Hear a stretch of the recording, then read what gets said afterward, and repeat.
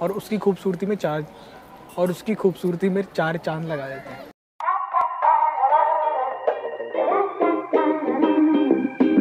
Welcome back to your friend गौरव।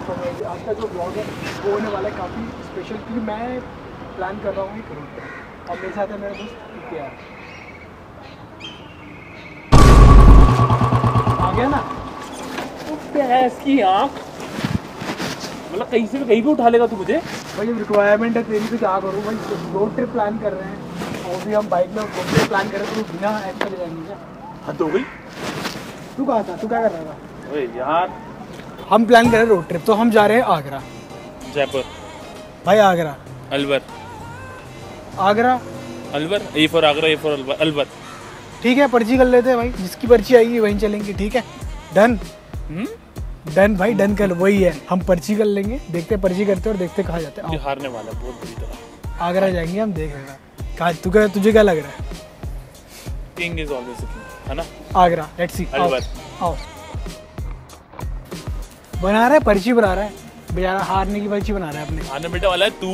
देखते हैं कौन कहाँ जाते हैं। अभी पर्ची बना रहा है तुम्हारा भाई। टप में मैं हमेशा जीतता था, भूल गया लड़का। 16 पर्ची ठप नहीं है बेटे, ये रोड ट्रिप है और रोड ट्रिप मैंने ज्यादा मारी है। रोड ट्रिप बच्चे, लेट्स सी।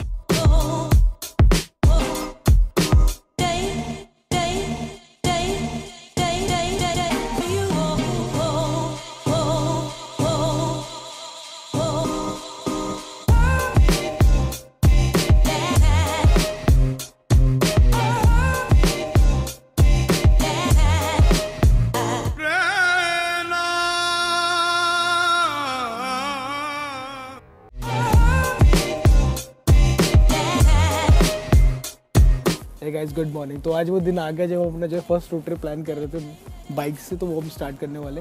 तो चलते हैं अपनी डेस्टिनेशन की ओर। और भाई गौरव नो क्या हो गया भाई? एक्चुअली हम क्षमा जाएंगे अपने जितने भी व्यूअर्स हैं। मेरे कालू को हो गया बेसिकली पोलियो, पब्लिक बहुत कर रहे हैं 2 बंदों के बैठने से, तो शायद आज हम ये ट्रिप नहीं कर पाएंगे यार। साला सुबह अभी देखो मॉर्निंग के 4:30 हो रहे हैं और इसका ये कह रहा है कि इसकी बाइक की प्रॉब्लम आ रही है। तेरी बाइक की प्रॉब्लम खत्म कर देता हूँ।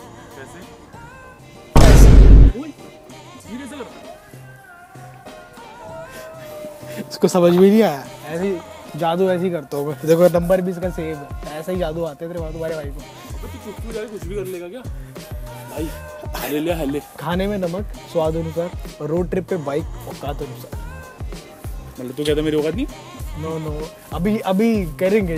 अब हमारा जो वो है लेवल है ना, जो हमारा जो लेवल है ना, वो लोग ये लोग बढ़ाने वाले हैं। ठीक है भाई, थम्स अप करते रहो, बढ़ाते रहो।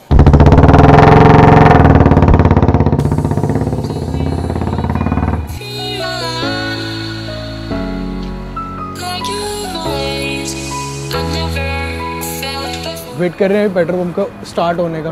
अभी 5 मिनट में स्टार्ट हो जाएगा, तो हम अपनी टंकी जो है फुल करेंगे पेट्रोल की। 6:05 पर जो है पेट्रोल का प्राइस चेंज होता है, जिसकी वजह से हम वेट कर रहे हैं 6:05 होने का। उसके बाद पेट्रोल का प्राइस जो भी होगा, अप होगा डाउन होगा, थिंग्स को फिल करेंगे।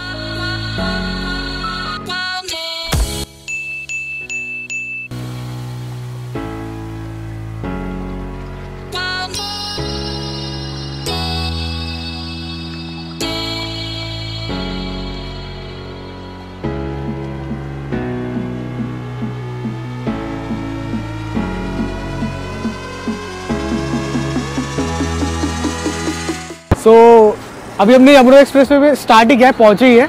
और अभी इसको ना सडनली इसको ऐसा लगा कि बाइक से कुछ गिरा है। और हुआ क्या पंकज, बताइए जरा। बेसिकली बाइक से तो कुछ गिरा नहीं है, बट हमें क्या नाम, हमारा बैग ओपन हो गया था। शायद ऊपर वाले रब का हमारे को मेहर है कि वो चाहता नहीं था कि हमारे बैग से कुछ गिरे। हाँ। उसने एक थोड़ा सा इंडिकेशन दे दिया कि बेटा रुको, चेक करो, आराम से चलो, प्रिकॉशन लो। मैं पीछे तक भी गया थोड़ा, लेकिन कुछ दिखाई नहीं। फिर बाद में हमने चेक किया ठीक से, तो सब कुछ बैग में ही है, मतलब ऑल ओवर सब कुछ ठीक है। और अब हम चलते हैं, अब आगे बढ़ते हैं। बाय, आगे बढ़ते हैं।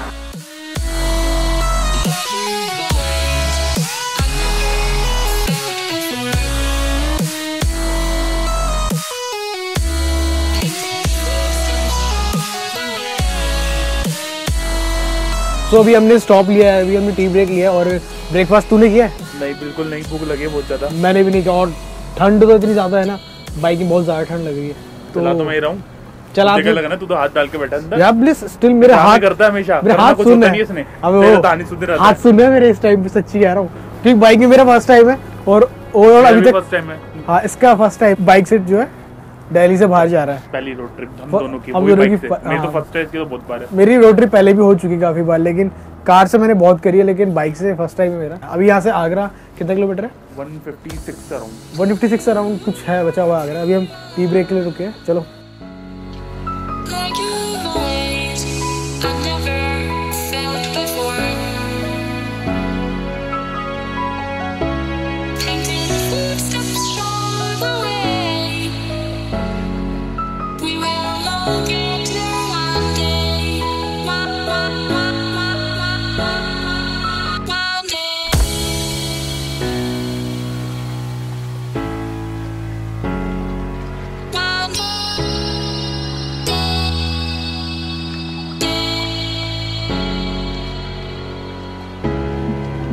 तो फाइनली हम पहुंच गए हैं ताजमहल। और पंकज कैसा रहा हमारा सफर?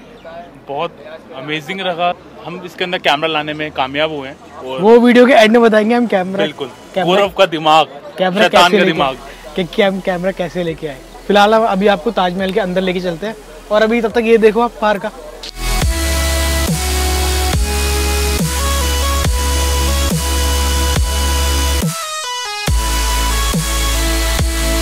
तो हमने एंट्री कर ली है अब अंदर, मतलब हमारे सामने ताजमहल है, तो दिखा है? बिल्कुल। आप भी देखना चाहोगे?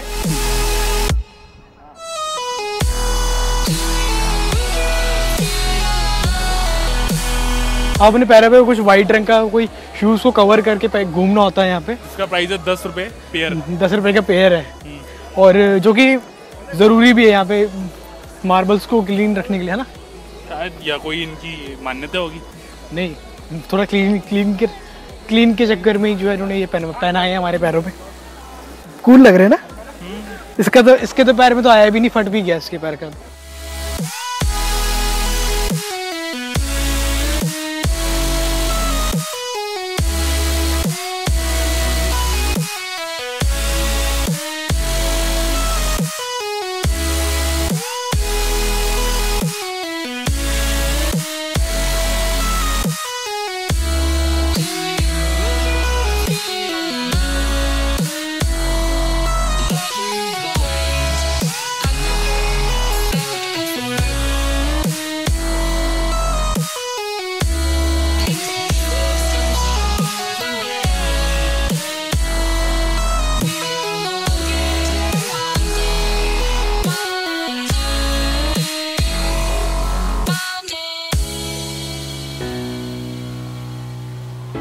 तो दोस्तों ताजमहल की हिस्ट्री जो कि हमें पता है वो हम आपके साथ शेयर करते हैं। बेसिकली जो ताजमहल बना है वो बेसिकली मुमताज़ की याद में बनाया था शाहजहाँ ने।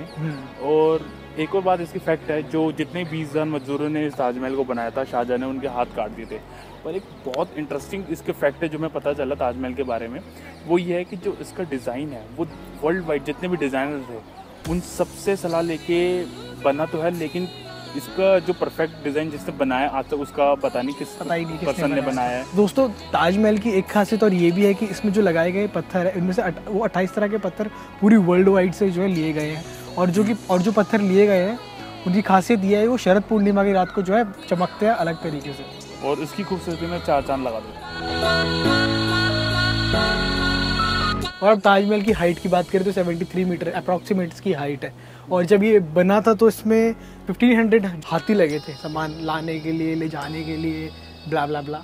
और एक और ख़ास बात है ताजमहल की, अगर हम बात करें तो ताजमहल दिन के समय में अलग अलग रंगों में दिखता है, जैसे कि मॉर्निंग में हल्का सा गुलाबी, दिन में थोड़ा सा दूधिया और रात में थोड़ा सा सुनहरा।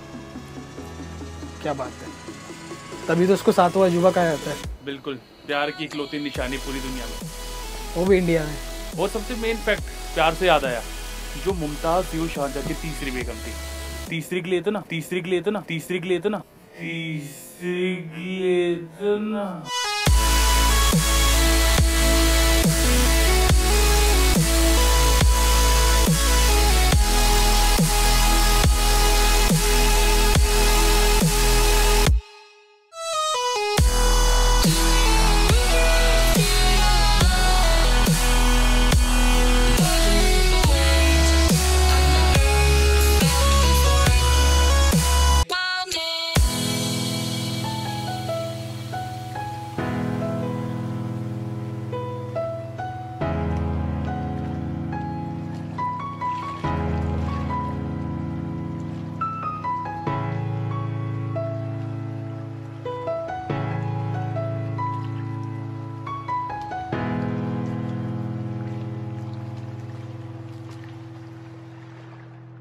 यार सामने का डिजाइन मुझे पसंद नहीं आ रहा।